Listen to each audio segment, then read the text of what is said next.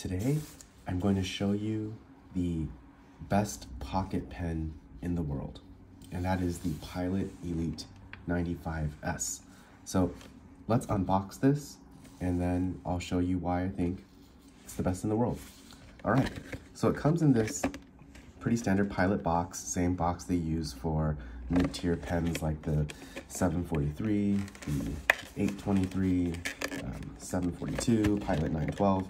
Pretty typical Pilot box for Pilot fans out there. So cardboard box, plastic box on the inside, and then once you open this, you have the pen, ink cartridge, warranty card, and this authorized reseller card, which on my version, not stamped.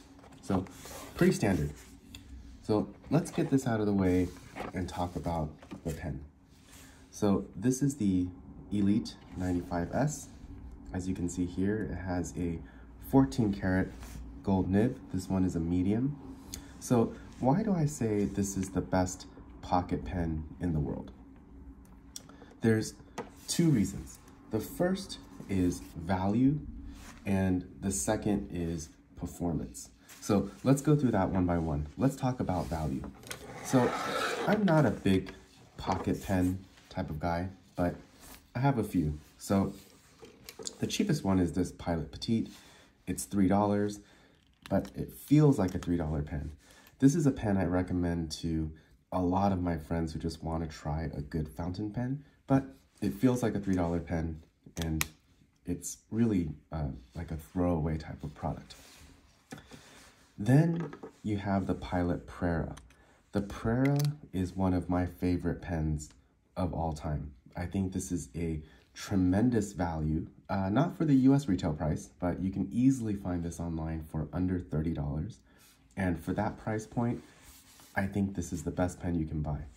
However, the Prera still uses Pilot's standard stainless steel nib, and because of that, it gives you a similar writing experience to something like a $10 Kakuno. So while I think this is a great pen and a great value, as you'll see in a minute, I think the Elite has it beat. Didn't mean to make that rhyme, but anyway, $30 Pilot Prera. The other Pilot pen that's discontinued is, and I do have one lying around somewhere, the Stella 90S or Stargazer. That pen is about the same price as or was about the same price as the Elite. And that one had a number 3, 14 karat gold nib.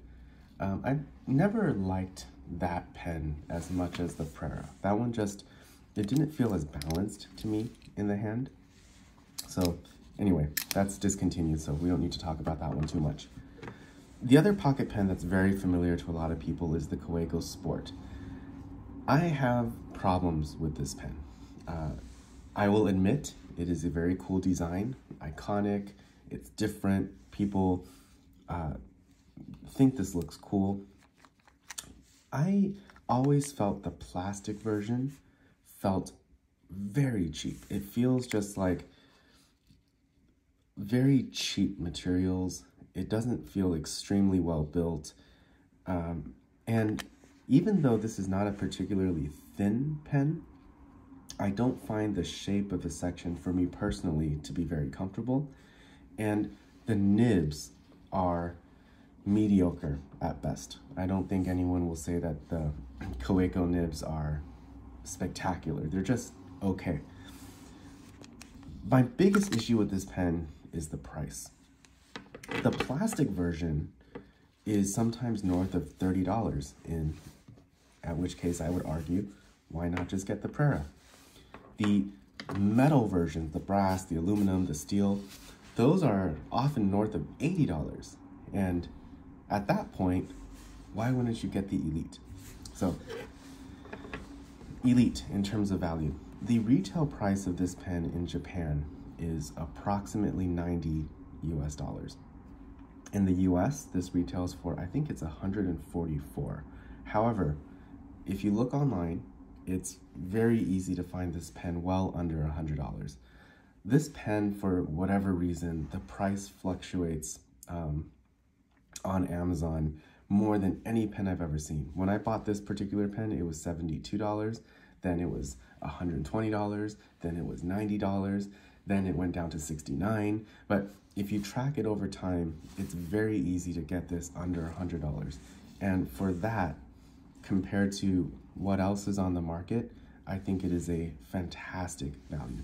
The build quality is really nice. The materials are very nice.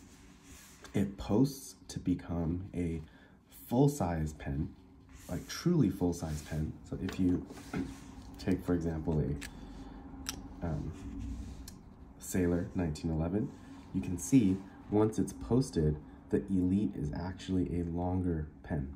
So it becomes a full-size pen, extremely comfortable, and the best part is this beautiful 14 karat inlaid gold nib. So for, let's call it $85 to pick a generous value. You can get it under 85, but let's say 85 as a generous value. You're getting a ton of pen for the money. So that's why I say it's a great value. Now, let's talk about performance. So to talk about performance, I need to bring a couple of other pens into the equation to explain why I think this is such a great performing pen. So the first pen I want to bring is that Sailor that I showed you earlier. This is a Sailor 1911, and this is a 14 karat fine. This pen is the epitome of a very firm nib. This feels like you're writing with a nail. So if that's your thing, this is a great pen. And I've always thought Sailor, especially the 14 karat nibs, they're good workhorse pens. They're good daily writers, but they don't feel, to me, they don't feel that great. They don't offer you a very unique writing experience. So that's the Sailor. Into the Pilot's range, this is a Pilot Vanishing Point, or capless as it's called.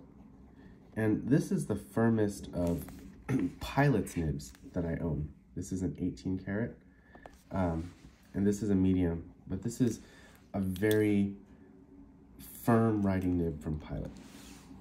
Then, as you go bigger in Pilot's nibs, they become softer. So this is a Pilot, this is a number 5 sized 14 karat. And it's a little bit softer. I'm not sure if you can tell in the writing. This is a fine medium. But my point is, as you start to get bigger in the nibs, they tend to be softer. Until you get to some of the larger Pilot nibs, like a number 15. This is a number 15, 14 karat fine. And this is much softer. So as you get more expensive into the Pilot lineups, the nibs become softer, which is interesting because this pen is cheaper than this pen, but the nib feels much closer to this one. So I'll try to show you that here. So this is the Pilot Elite 95S. This is a medium. And I'm not sure if you can see on the camera, but this nib is very soft. It has a nice bounce to it, and it feels much closer to the number 15 nib on the Pilot 823 than the number 5 nib or the nib in the Pilot Vanishing Point. And I think that has to do with the fact that this nib is actually, it's quite large, but it's also inlaid, so there's not a piece of the pen sort of holding it in place from the top. The nib just feels very soft, very smooth. There's a nice bounce to it, and it's just a very nice writing experience. It's very, very well tuned, as you would expect from Pilot. And for that reason, I think it's just such a great performer. So value and performance, that's why I think this is the best pen in the world. The other quick thing, best pocket pen in the world. The other thing to mention is this design has been around forever. If you just Google search vintage Japanese pocket pen, you'll see pens that look almost exactly like this from Pilot, Platinum, and Sailor. This was a very typical design. For whatever reason, Platinum and Sailor don't make these anymore, but Pilot still does. Those older pens, some had stainless steel nibs, some had gold nibs, some were 14K, some were 18K, but in general, the nibs were much smaller. So this is one of those areas where I think the modern version of the pen, it has retained all of the cool features in terms of this friction fit cap, in terms of the design that turns it into a full-size pen, in terms of the quality, but it's actually improved in the nib. Because I think this 14 karat, this gold, this huge inlaid gold nib is much nicer than what you got from the vintage pens. So even though I'm not a big pocket pen type of person, I don't typically use pocket pens day to day, I really, really do like this pen, and it probably is the best pocket pen in the world. So, all right, well, I hope that was fun, and thank you for watching.